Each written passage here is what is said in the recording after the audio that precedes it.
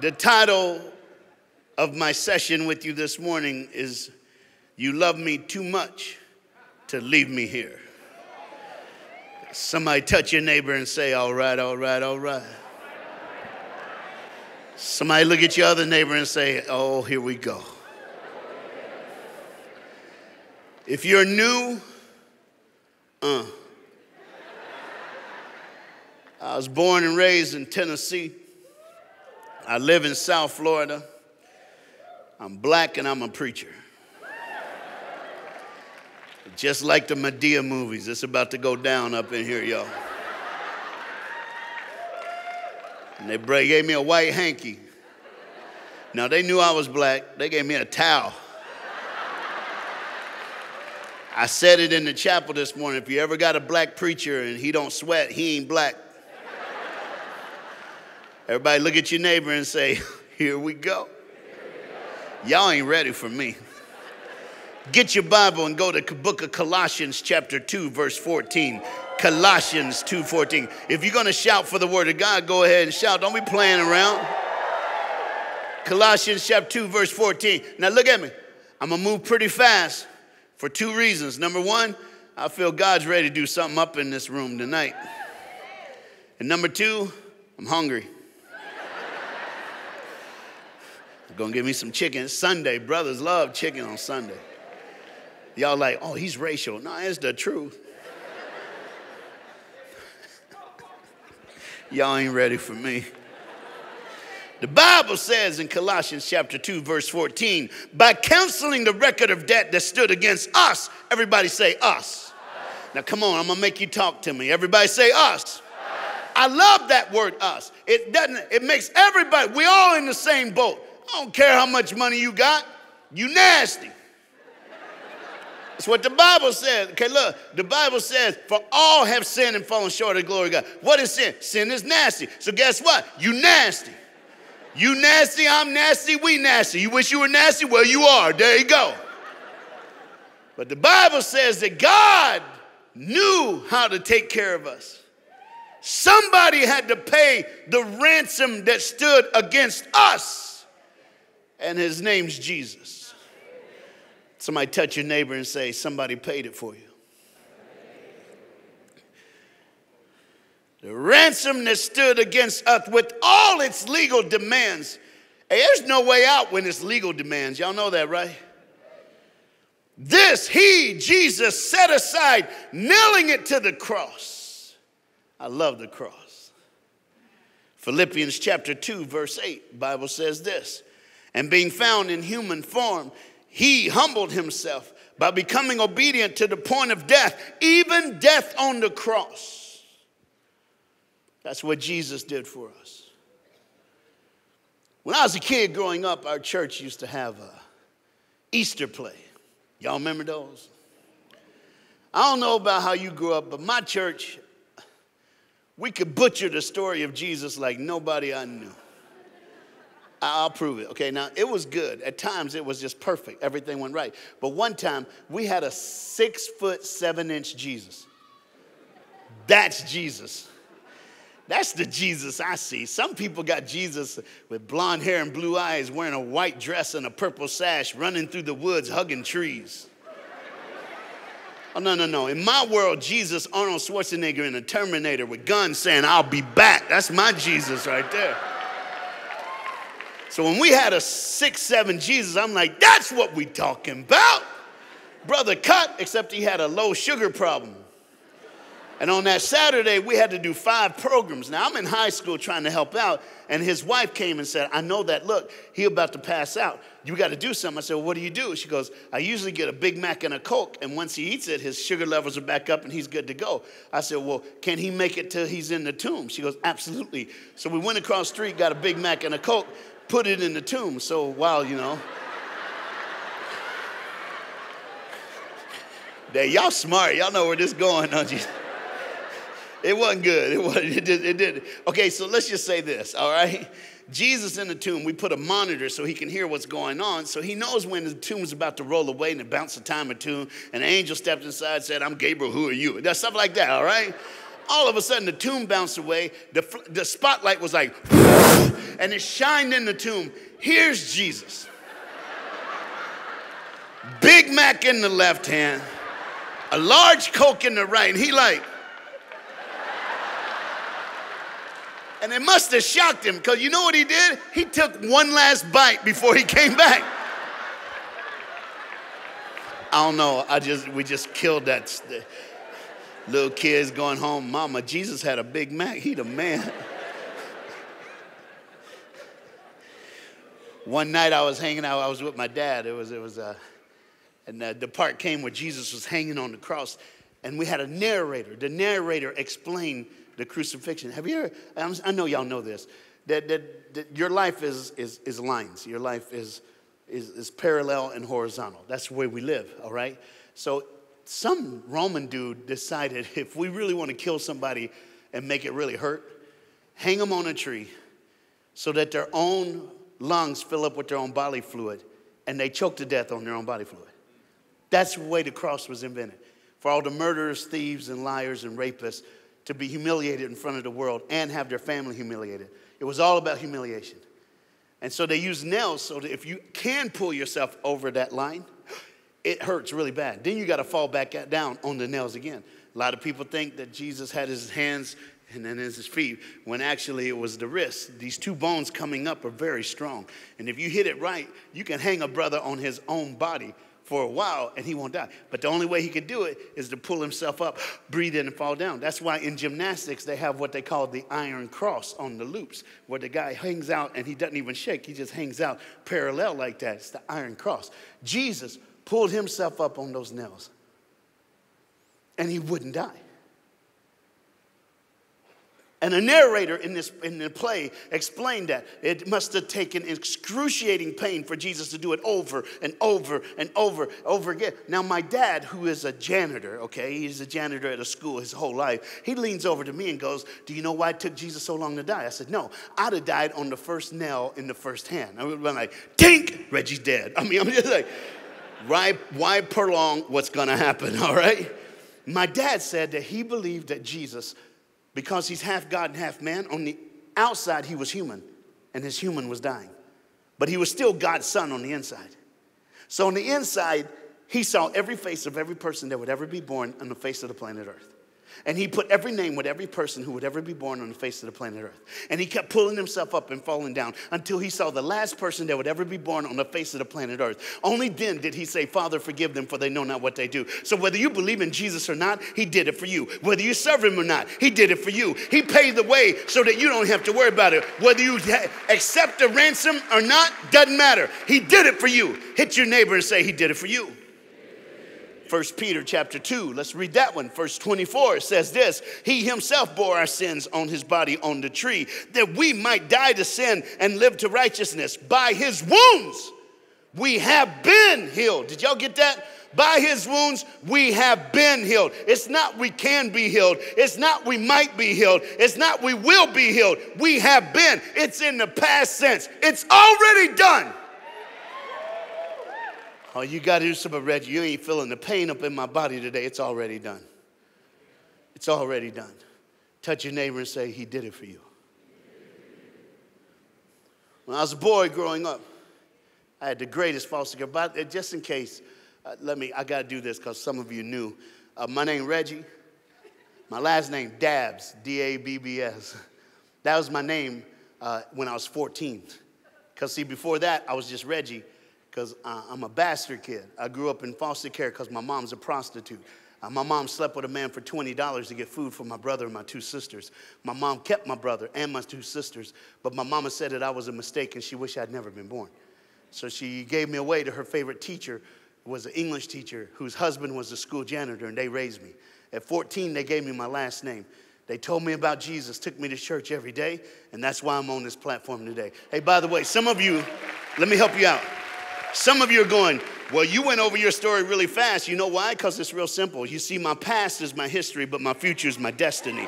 And the day I met Jesus, he started writing the script. Y'all know what I'm saying? See, look, you can write your own script, and you can let Jesus be a main character, or you can give Jesus the pen, and you be the character, and let him be the author of the rest of your life. I'm here today to get somebody to give that brother the pen. You can make a good song, but he'll make the bridge. And when he goes to that last chorus, he'll make you a great hit. You'll be a Billboard top seller up in this place. But you got to choose to let him finish it, not yourself. Somebody touch your neighbor and say, let him write your song. Touch your other neighbor and say, let him author your book. Man, I'm preaching good today. I'm just saying, I got something else. I got more. Here's what happened. When I was a little boy growing up, my mama used to put us to bed every night. I have a brother who's about 5 years older than me. And every night she'd come in our bedroom, she'd tuck us in and she would grab a chair and she would tell stories. My mama, the greatest storyteller I've ever heard in my life. She would tell us the great Bible stories like David and Goliath, Daniel in the lion's den, Shadrach, Meshach, and a big Negro. Those are the stuff I grew up with. Dude, I say that so much, it just comes out and then people laugh and I realize, y'all didn't know he the original brother, did you? You did. Yeah, I know, man, I know. I'm just saying. One night my mama came in and she didn't just do the main one. She did like, have you ever heard of a dude in the Old Testament named Shammah? Okay, like, check this out. Dude, it's in the Bible. That's what my mom would go, it's in the Bible. All her stories, she would say, it's in the Bible. It's true. She came in, she sat down, she said, the good guys are the Israelites. The bad guys are the Philistines.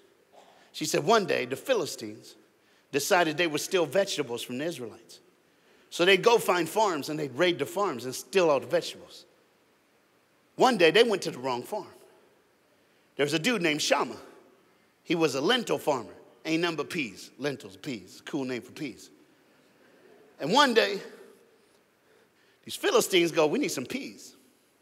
So let's go down and raid that little pea patch. Wrong farmer. Because when they came down the hill, my mom flips the chair around. She's riding the chair. She goes, they were chanting, peas, peas, we want peas. But Shammah in the middle of his pea patch like, these are my peas. You ain't messing with my peas. And my mama said that he put the slap down on all those Philistines trying to steal his peas.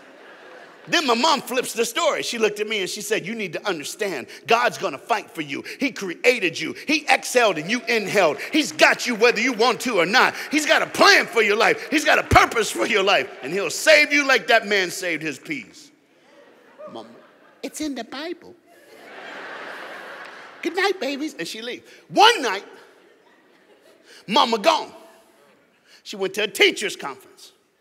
So my dad puts us to bed. Okay, let me help you with this.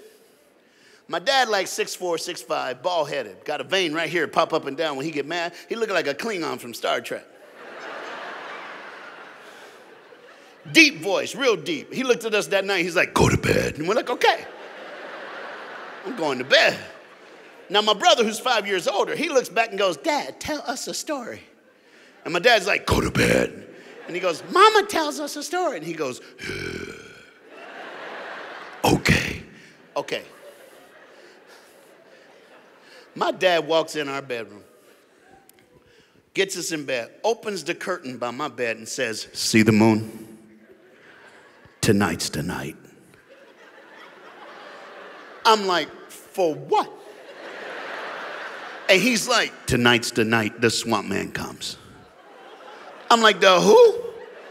And he's like, the swamp man will crawl up the side of your window and make noises.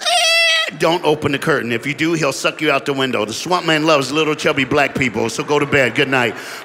All I can hear is my mom. It's in the Bible.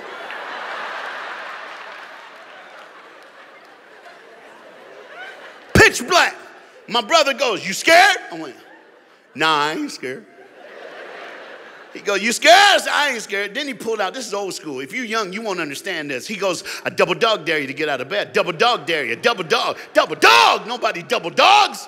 So I got up. I'm jumping around the room. I'm like, come on, swap man. All of a sudden, hey, it was him. I jumped in bed. My brother's in bed with me. I said, what are you doing? He said, open the curtain. I went, no. He said, why? I said, he'll suck me out the window, bro. My brother went, bro, you don't fit out the window. He had a point, all right? I opened the curtain, nothing. I opened the window, nothing. I stuck my head out the window, boom, it was my dad.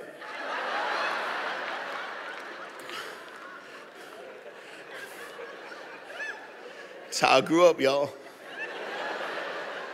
I'm definitely a miracle. It was Easter weekend. It was Saturday night. My mom came in, grabbed a chair, but this time it was a little different. When she sat down, she says, sit on the edge of your bed. I need you to listen to me. I said, I pray you never forget this story as long as you live. Can I tell you a story? Okay. Hey, Mark, Mark's gonna help me, Mark. Because you can't tell a story like this without a little piano kind of story time. Give it up for Mark. Give him a hand, man. Give him Mark. Mark, good. Hey, can I say something? It's crazy. Like, ain't nobody moving but the dude in the orange shirt that just jumped up and ran out the back door. Come back. No, I'm just joking, bro. You can come back. He just put his head down and went, no. There's something wrong. I know some of you are like, I am too spiritual for this. You think you are. Bible says a merry heart doeth good like a medicine. Y'all need to quit complaining and start drinking. Hey, you know angry people don't get healed. That's a whole nother sermon. Let's just stop. Let me just go on. Watch. Everybody hit your neighbor and say, here we go. Hit your other neighbor and say, it's on. There's adults like going. Just go ahead and lean in. It's going to be good. So here's how my mom started. She said, it was early on a Friday morning in a big city. A 16-year-old boy was sleeping in his bed, and he heard something out his window. You see, his window faced the alley. And it was so early, the sun hadn't even risen. The boy jumped out of bed, and he opened the window, and when he looked in the alley, he saw something he never dreamed he would see. In the stench of the early morning dew in the ugly, nasty city, in the alley behind his house, a man pushing an ugly old cart was singing loud, rags, rags, trade your old for new.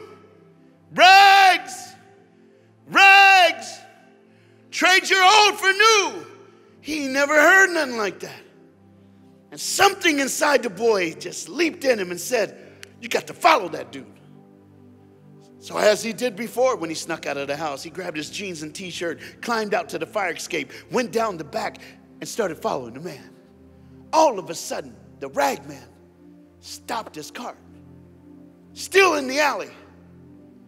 He reached in and he pulled out the most beautiful handkerchief you had ever seen in your life. It was so beautiful, it looked like it was stitched with solid gold thread.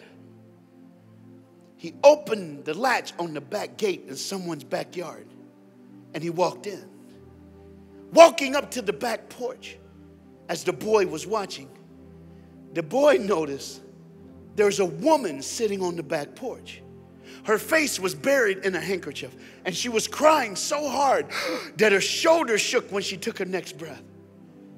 The rag man leaned in and he said, trade your old for new. She looked up at him and through her tears said, thank you. As she took the rag man's handkerchief and placed it to her face, her tears stopped.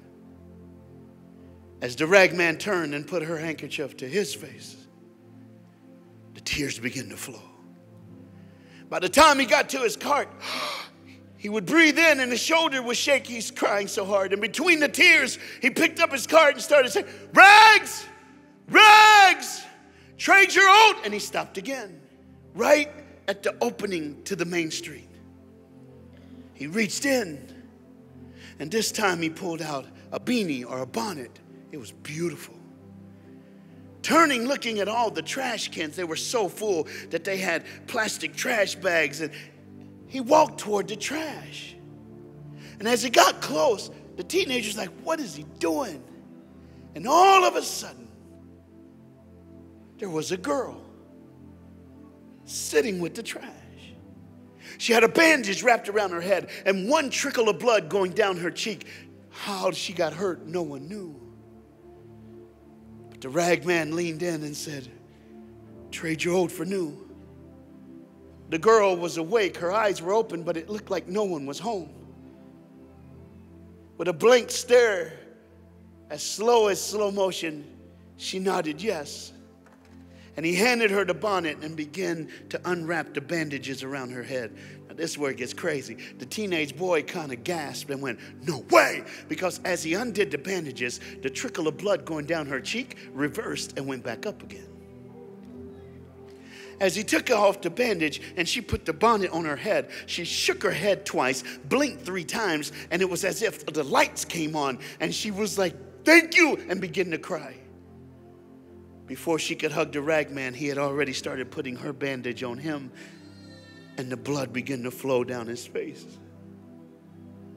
Weeping and crying, now bleeding, he grabs his cart, turns on the main street, and starts screaming and singing again. Rags! Rags! Trade your old for new! Now the sun's up. There was a man leaning against a light pole, both hands in each pocket. He was cool. When he came up to him, he put his cart down. The teenager's thinking to himself, what is he going to say? The rag man changed his speech. And he looked at the man and he said, sir, are you going to work today? The man didn't act like he wasn't talking to him, and he did again. Sir, excuse me, are you going to work today? And the man kind of scooched to his right to turn his back toward the rag man. And now the rag man switched again and he said, sir, give me your coat. Please, give me your coat. And the man said, what's wrong with you? Just leave me alone. He goes, sir, please, just give me your coat. Everybody look at Reggie. You got to see this. The man said, fine. Now look at this. This is weird. To take his coat off, the man took his left arm and just swung it back, all right? And he took his arm out of his coat. And as fast as he could, he took his left arm and reached over here and grabbed his coat. Why did he do that? Because he had no right arm. He had shoved the sleeves in the pocket to make it look like it was there, but it wasn't. Maybe I need to back up for a second. Some of y'all smart. You figured this thing out. My mama's telling us the story of Jesus. He the rag man. Just in case, I don't be laughing. Some people are like, I like this rag man. Can I back up? There's a reason why I'm doing this story today. Because sitting in this room right now, right here, there's a young lady, and you're on the back porch of your life, and you're weeping in your handkerchief because you have regrets in your past, things you wish you had never done, things that happened that you wish you could change. But who could change the past? You cannot change the past. You can only change the future. I'm here to tell you right now that you know what? The rag man is not in some city. He's in Tulsa today. The rag man ain't in some alley. He's walking through the aisles right now, and he's looking at you, and he's saying, trade your old for new. Trade your sorrow for joy. Hey, give it to me. Give it to me. And there's somebody in this room, you're just weeping on your back porch, had no idea that Jesus is unlatching the back gate of your house, the back gate of your life. He's walking into your backyard. He's walking up to your back porch. He sees you. He knows you. And he's giving you a chance on a Sunday morning to trade it in. Somebody touch your neighbor and say, he loves you too much to leave you here. Man, this is good. The brother on the second row, you like it, don't you? I know, man. I got you. You keep smiling, I'll keep preaching. But I only got 11 minutes. All right. Everybody look at Reggie. Oh, you thought I was some joker. What, you think I'm funny? I'm funny just to break down the walls and to throw Jesus up at you. Everything. Oh, the saxophone? Music opens the heart so that the word of God could change your soul. Everything has a purpose. Everything I do. But here's the deal. Hey, watch this. Anybody ever do something you wish you had never done? Anybody ever go somewhere you wish you hadn't gone? Hey, let me ask you this. I haven't asked any of the service this. Hey, anybody ever wake up 3, 4 o'clock in the morning, you wide awake? And you close your eyes to go back to sleep, and it's like a movie in your head from something in your past that you hated? It's kind of like being in a band just sitting with the trash. Because you think what did that pastor say when he was up here? You think you have disqualified yourself from what God can do? Oh, no. You just bleeding. Bleeding people think the bleeding will never stop. But I'm here to tell you, Jesus is looking at you right now. And he's saying, give me the bandages. Let me undo it. Let me undo it. And the blood's going to stop, and it's going to turn, and it's going to go back. Why? Because he's going to change the way you see your past. You can't change your past. He'll just change the way you see it. It's deep. Thank you, Pastor. We didn't do that any other session. I wonder whose that is. Who is that for this morning? I'm just here to tell you right now, he's walking by you.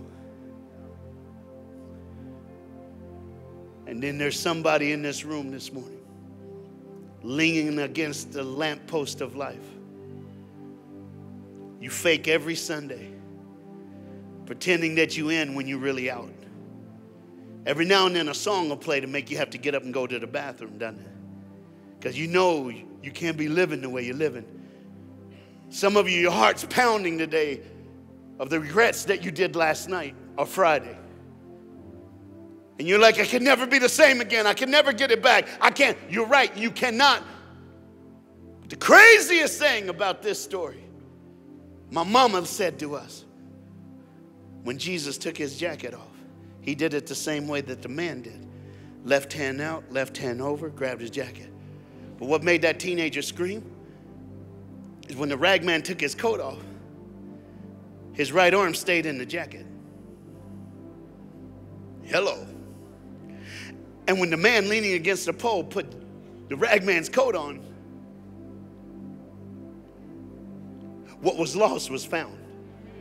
What was broken was healed. What had been taken away was given back. Oh, y'all got this. You might as well just go ahead. Just let me put it to you in English.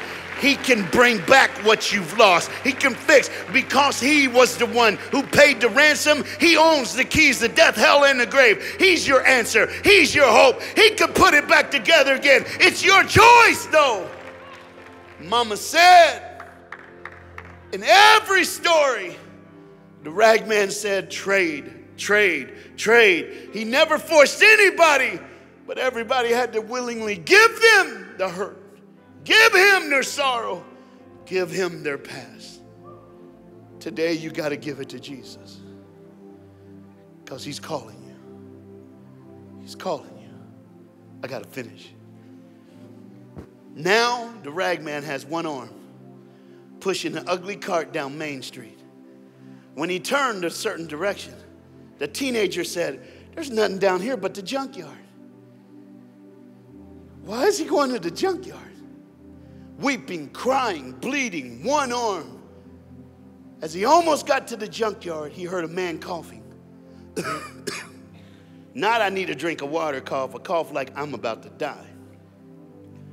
On the side of the road, wrapped in an army blanket, couldn't even see his face, was an old man.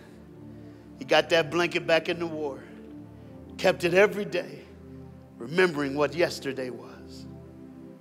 The rag man reached into his cart with one arm and pulled out the most beautiful blanket you ever seen. When he walked over to the army man wrapped in his blanket, he tapped him on the shoulder. The man peeked out from under the blanket, and the old man said, Jesus, what you doing here? Oh, by the way, you can fool a lot of people all the time, but you can't fool old people none of the time. He knew exactly who that man was. He knew exactly what was going down. Jesus, and Jesus said, trade your old for new. Trade your old for new. Slowly but surely, he snapped his blanket a couple of times, folded it as nice as he could, and he handed it to Jesus. The memory of war. The tragedy of loss. Did I do the right thing? Am I a monster? All that stuff was wrapped in that blanket, and then Jesus unfolded his and wrapped him in it, kissed the old man on the forehead, and he said, I'm proud of you. I think some of you got this, don't you? With one arm, weeping, crying, bleeding, Jesus goes into the garbage dump. There was one hill, the biggest dump hill you've ever seen in your life. In the old school, they called it Calvary. with one arm, weeping, crying, coughing, bleeding. He climbed his way up that hill. The teenager wanted to help him, but he knew he couldn't. As he got to the top of the hill, Jesus unfolded that army blanket, wrapped it around himself, laid down on the hill, and he took his last breath and he died. At the bottom of that heap was an old burnout car. Little teenager laid in that car crying. Why did he do this? My mama said that the boy fell asleep and he was so tired. He slept all day Saturday and didn't wake up till Sunday morning. And what woke him was the brightest light he ever seen. He's like, I got to get home. The sun's up. This is crazy. But then he realized it wasn't the sun in the sky. It was the sun on the hill. And there he is, the rag man. 6'4", arms like tree branches. Looked like Thor before the last movie. And Jesus looked down at that teenager and he said, son, what do you want me to do?